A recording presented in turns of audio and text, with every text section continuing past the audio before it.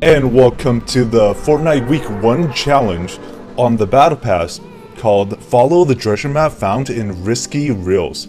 I'll link a picture of the treasure map in the comment section below, but you don't actually need it. You just need to know where to go, and that's going to be right here below Tomato Town, as you can see. So we're gonna glide into it right now, and while we're doing that, make sure to leave a like and hit subscribe, because I'm doing all the week challenges. I did this for all last season, and I'll be doing it for all of this season as well. So it's gonna be right here. Hopefully there's no weapons around, so you don't have to worry too much. So you just gotta interact with it, and you're done. Well, not exactly. You have to also die.